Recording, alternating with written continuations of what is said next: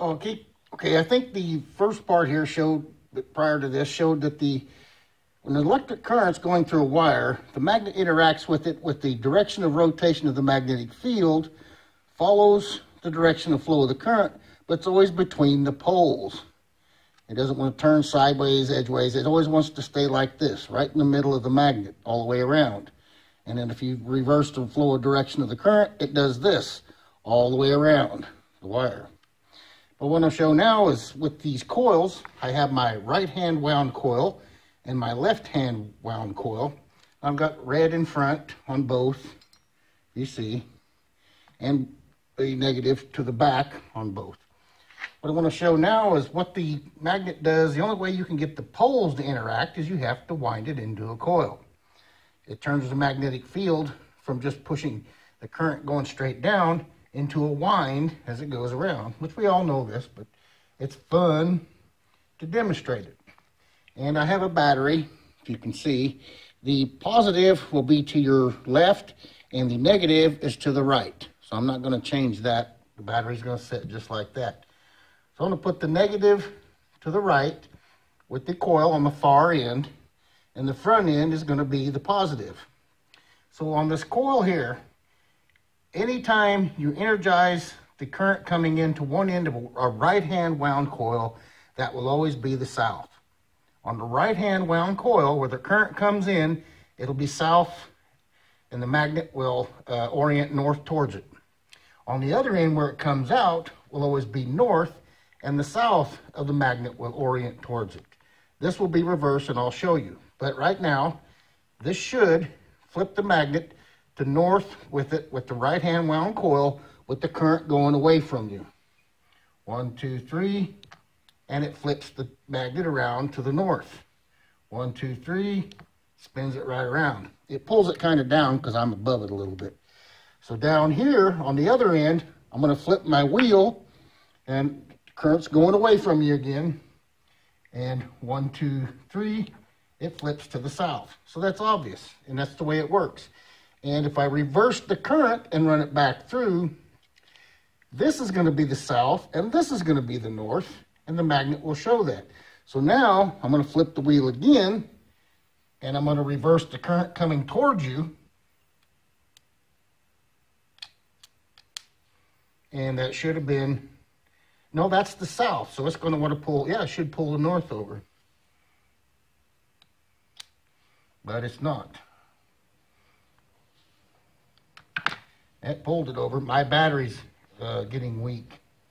It should spin it to the north going that way. There it goes. There it spun it, if you saw it. It spun it. I had a bad connection. So it spun it there. Here it's going to spin it the other way. It's going to spin the south over. I've got the north over like it did here, and south over. So that's the only way you can get the poles to interact with the electric current is with the coil. And, you know, that's how you make electricity with magnets, is with coils. I can do it if you want, but this side is just going to do the reverse. When the current runs in the left-hand wound coil, and I can do it, that will always be a north. The left-hand wound coil, let me get rid of the right hand. I'll go ahead and do it. I'm going to put the negative far end to the negative of the battery. We're going to run the current away from us. If you remember, this one's always south where the current goes in. This one's going to be north where the current goes in. So the magnet should spin like this with the south towards the coil. And let me energize it. 1, 2, 3. And it flipped it away. 1, 2, 3. Oh. 1, 2, 3. There, south to the coil. And over here, it should be north. 1, 2, 3. Well, it does it. There, it did it. And like I said, if I reverse the connection, put the positive and run the current towards you, it now back here is going to be reversed, and the north or south should go to it. I didn't flip my wheel a while ago. South goes to it. If I move up here, the north will go to it. And it does. But that's the only way you can get the magnet to work with electric current for pole to pole, the direct end of the poles towards the electric current is with the coil. It's weird how that works, because the magnetic field is working opposite direction of where the coil is and pushes out that way, which causes this to rotate with it in this fashion rather than the single wire fashion. It rotates in this fashion with the coil, with the face against it. So that's pretty wild. Okay, I've got my right hand wound coil. You can see the arrow there in my direction little wheel here. Here's the magnet inside that half hemisphere plastic so it can spin freely. And what I've done, let me show you the setup so you understand. Over there, I have a microwave transformer on a switch, and I've just got a few windings of coil around the secondary. Just made my own little secondary, and it goes through a bridge rectifier here. So up above, I guess, let me take this off. Up above here, I've got the red wire hooked to the positive of the rectifier, and the black wire hooked to the negative of the rectifier. So down here, the positive goes to the front of the coil, the negative goes to the back, so the juice is running that way through it. Comes in on the arrow side and goes out on the back side. Just wanted to set that up so you see. It's just a little mess of wires to get me just enough current in this coil to turn the magnet without melting any wires. That is what this is set up for. And what I showed you before was how when the magnet's here, this is going to be a south, so the north is going to want to go this way. And when I energize the coil, you'll see it does that. The north goes over. And when I get to the middle of the coil, the magnet's going to go like this, with north towards the camera and south away. Just like that, if you can see it. I think you can see it. And when I get to the other end, it's going to go this way with south towards the coil. And it does.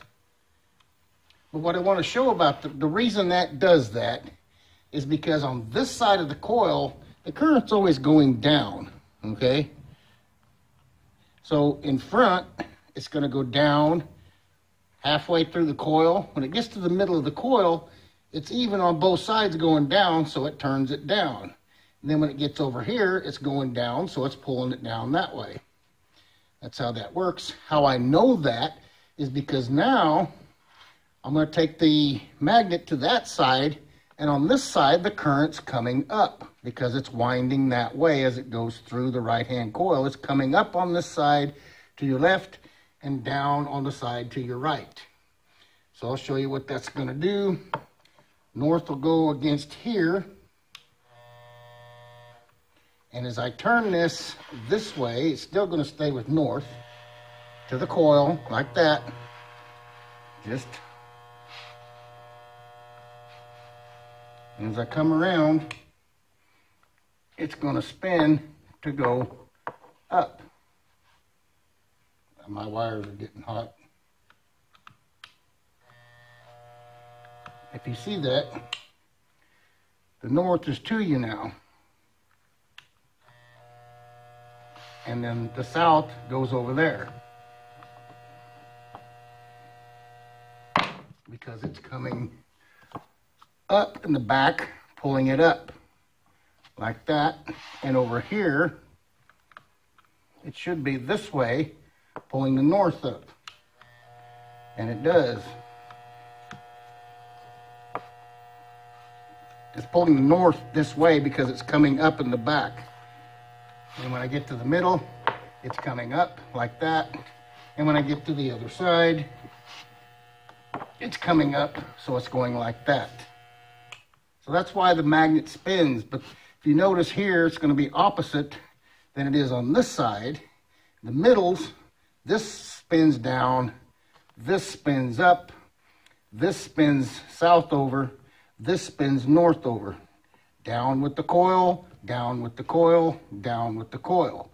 That side, it's up with the coil, up with the coil, and up with the coil. So it's reverse. And if I run the current through, all this reverses. If I run the current through the other way, I mean, if I run positive there, negative there, all this reverses. And everything we just did here, including switching the direction of current, reverses with the left-hand wound coil because it does the opposite of this one. What side's going down, what side's going up. Anyway, that's why that does that. Laters.